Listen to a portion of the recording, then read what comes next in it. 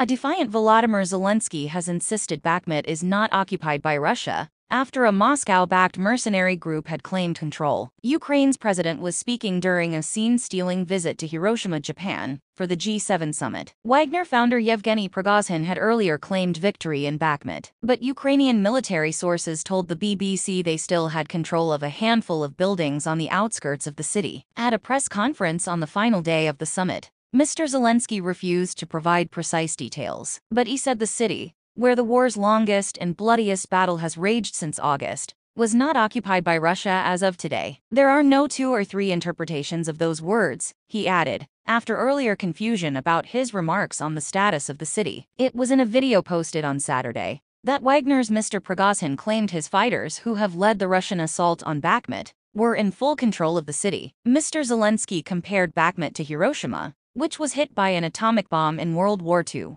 promising a similar reconstruction of his country. Earlier on Sunday, he visited the Hiroshima Peace Memorial Park with Japanese Prime Minister Fumio Kishida, whose relatives died when the United States dropped the bomb on the city in 1945. Mr. Zelensky laid a wreath for those who were killed in the attack. After a meeting with Mr. Kishida, he strode into an auditorium at the Peace Park to speak to reporters. As he entered, one journalist shouted from the back of the room, "Slava Ukraini, glory to Ukraine." Mr. Zelensky nodded to acknowledge her. He drew several parallels between Hiroshima and Ukraine, saying that pictures of the Japanese city in ruins after bombing reminded him of present-day Bakhmut. He vowed there would be a similar reconstruction and recovery of Ukraine. "Now Hiroshima has rebuilt their city, and we dream of rebuilding our cities," he said. There had earlier been some confusion about the status of Bakhmut, after Mr. Zelensky said today Bakhmut is only in our hearts. His office later clarified that he had not said that the city had fallen, but Russian fighters at least control most of Bakhmut. Wagner mercenaries have concentrated their efforts there for months,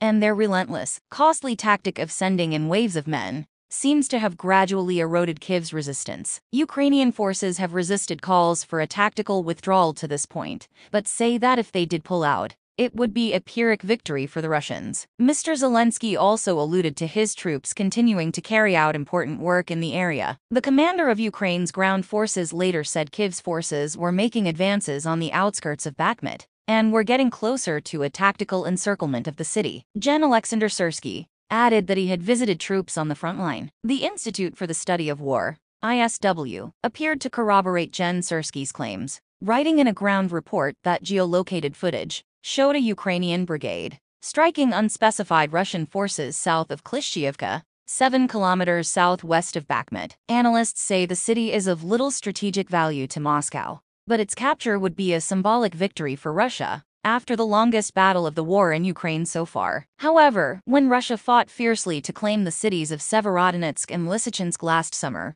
Ukraine soon reclaimed swathes of territory elsewhere. It will no doubt be hoping to use a similar strategy for an anticipated counter-offensive this year. In a separate piece of analysis, the ISW said Wagner had only been able to continue its sustained attack on Bakhmut city after Russian regular forces took responsibility for the flanks. If Mr. Prigozhin, Wagner's leader, sticks to his word and withdraws his forces from Bakhmut in the coming days, Russian conventional forces will be even more unlikely to pursue other offensive operations, the ISW added. The war in Ukraine has dominated the 3-day summit of G7 leaders in Japan, with Mr. Zelensky meeting with several world leaders to lobby for more support. His persistence paid off. At the summit, the U.S. announced it would allow its Western allies to supply Ukraine with advanced fighter jets, including American-made F-16s. However, as yet no country has committed to supplying the jets to Ukraine. Asked by the BBC how confident he was about getting F-16s from his allies, Mr. Zelensky said, "We will be working on that.